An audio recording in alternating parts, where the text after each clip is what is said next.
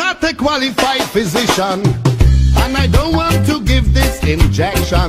I am not a qualified physician, and I don't want to give this injection. Dorothy is begging for trouble.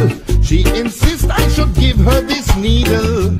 Darling, one thing you ought to know, don't blame me for where the needle go. I push it in, she pulls it out, I push it back. She start to shout, Dr. Ring Ding, you're terrible. I can't stand the size of your needle.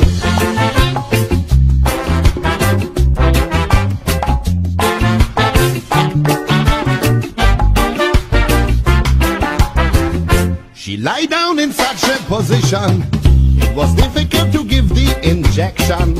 She start holding on to the needle, making me so uncomfortable.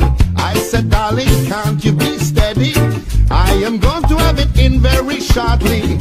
She said, Dr. Ring Ding, I'm sorry, but the sight of your needle frightens me. I push it in, she pulls it out, I push it back.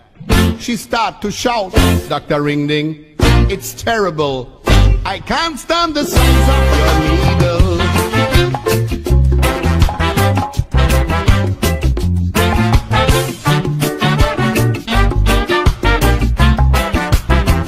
She still wouldn't lie down quietly, constantly moving her body. So I slap her in the face with vexation and keep on giving the injection. She said, Doctor, stop it, I can't stand the pain. I don't think you're inside the right vein. I said, you little fool, you wouldn't be told. The needle must be sticking in the wrong hole. I push it in, she pulls it out, I push it back. She start to shout, Dr. Ring Ding, you're terrible. I can't stand the size of your needle.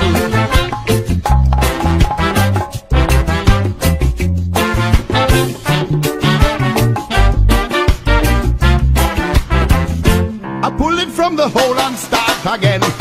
I have the needle now in the right vein. The needle just gone in half an inch.